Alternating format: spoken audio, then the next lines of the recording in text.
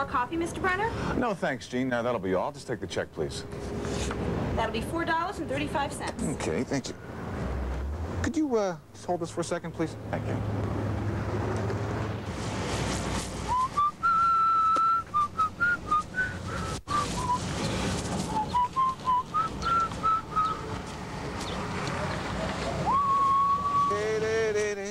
You can't park here. This is a general manager spot. Not anymore, Polly. WUSA Sports, home of Glenn Brenner, the Emmy Award-winning sportscaster. Can I help you? Morning, little people.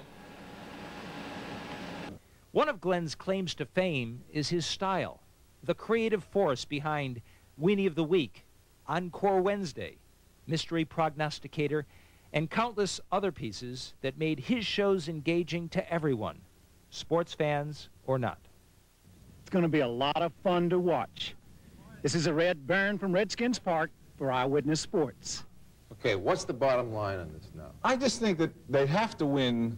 They have to win tomorrow, all right? It all starts there. Can you believe a man who calls himself a professional would wear a hat like that while out there in the field? No. No, I find it hard to believe myself. I'm a little embarrassed by it. Absolutely. Being a part of the Channel 9 news team is like being part of a big, boisterous family. For a lot of us, Glenn was a kind of big brother who always managed to get away with things we wouldn't even think of trying. If you indulge me just a second, I've been experimenting with the glasses. I've been wearing glasses on the air. I got my glasses today. I decided to go with them. Just tell me honestly. I mean, don't spare my feelings. Tell me what cameras are too. How do you think they look? What do you think? He was a big kid, the guy who wore a coat, tie, and sweatpants to work. We have lost a part of our family, and you have lost a friend. Did I tell you guys about my speaking fee, by the way? Yeah. Did your teacher mention it? It's $500. No. So do you have any lunch money left? Do you have any, Yeah. How much lunch money? How much money you got on you? Here, I'm going to give you a little advice on homework. You'll do what I do. Skip it. Come in, steal somebody else's, turn that in. Did you ever get any F's on your report card? Did I ever get any F's on my report card? Well, let me ask you guys that question. Do I look like a guy who would get F's on his report card? Yeah. Good judges of character. How you trying? Marconi gave us this one. Be careful with that. Excuse me, officer. How you doing, sir? Fine, how you doing? I mean, what's the charge? Oh, you got an overlarge Weenie? weenie on the street, sir. My weenie's too big? Too big. An oversized weenie. Oversized weenie. I'm going to fight this in court. All the information's on the back, sir. All right, thank you very much, officer. Thank you.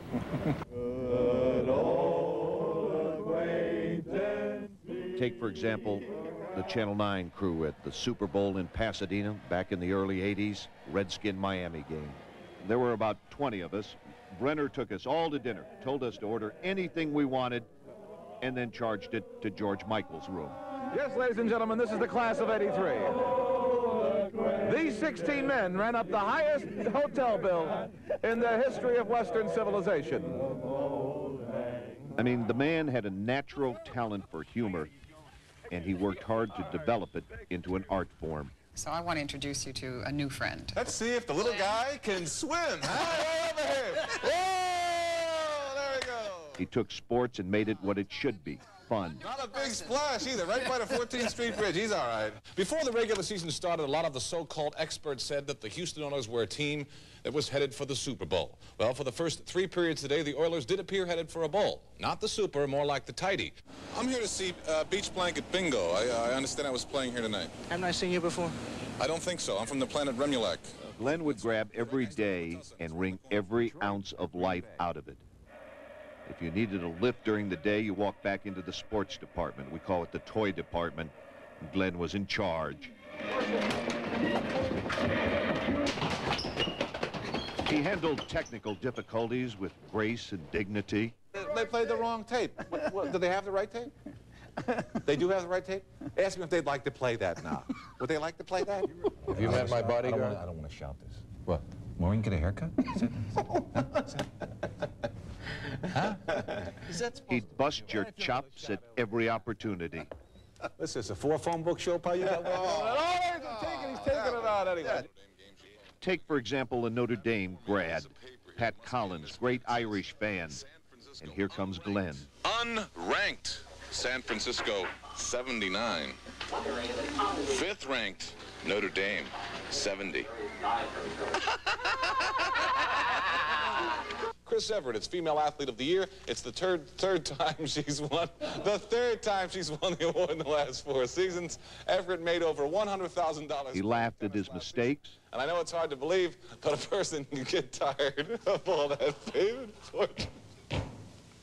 and that international jet set life, you can get tired of it. I know I do. Veteran cowboy Gerald James was listed in stable condition tonight after getting accidentally stepped on by a 1,600-pound bull at the annual Calgary Stampede. And his laugh was contagious. It's not funny. It's not funny. And it's one of those shows. Anyway. I can hear all the calls now. Unprofessional, that's what you are. My ball, as you saw, came up a little short. Glenn Brenner, integrity on the links. It's just you and I out here right now, big fella. And Sonny's over at his ball, and Tim's over at his ball. And got some bread right here. Just let me move that baby up on the grass. What do you think? Nobody's gonna know. Yeah, I got a crazy bounce over here, guys. I think it caught the thing and then kicked back up.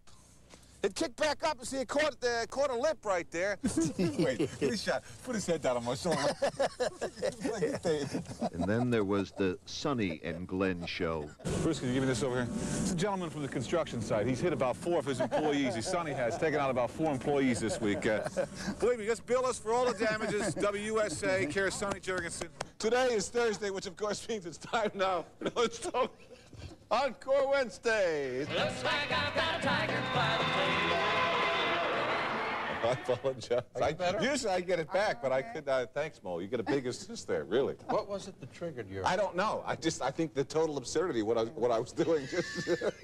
It's time now to introduce you to our guest prognosticator for the week 4 of the NFL season. Atlanta, Green Bay. They've lost their quarterback. I lived in Wisconsin. I'm going for Green Bay. Green Bay. Okay. Cincinnati and Kansas City. I love the music in Kansas City. Kansas City. Denver and Cleveland. I love the weather in Denver, but I know they're playing at Cleveland, so it doesn't make any difference. Cleveland. You like Cleveland? All right. Indianapolis at the New York Jets. Well, now, I understand that USA Today favors the Jets by 3. So guess who I'm picking? Good career move. Dallas at the Cardinals. Well, You got that Cardinal connection. I know you have. What do you think? Just because he's a Cardinal, you think that I'm going to vote for that? It's a good move politically.